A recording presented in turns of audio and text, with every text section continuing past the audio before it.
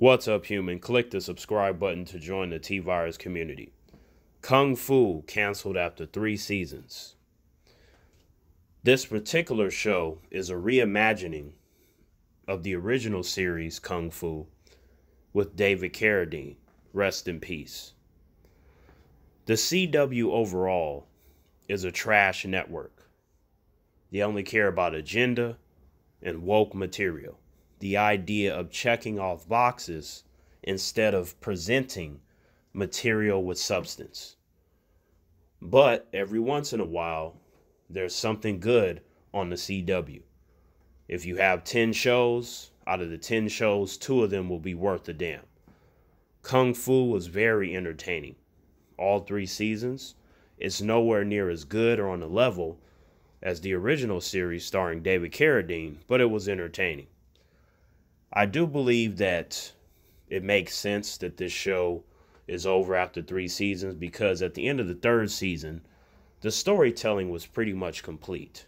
And then with season 4, we just would have got a bunch of random storytelling.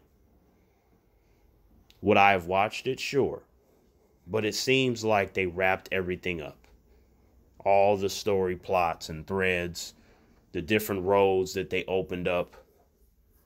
They explored them, and that's the end. The cast was pretty talented. A bunch of sexy Asian women, badass women. It was cool to watch, but it's over now. When this show first started, I knew that it only had a couple of seasons in it in terms of the material that they presented, and that would be more than enough. Because there's also something to say for many shows that go on too long and the writing gets worse over time.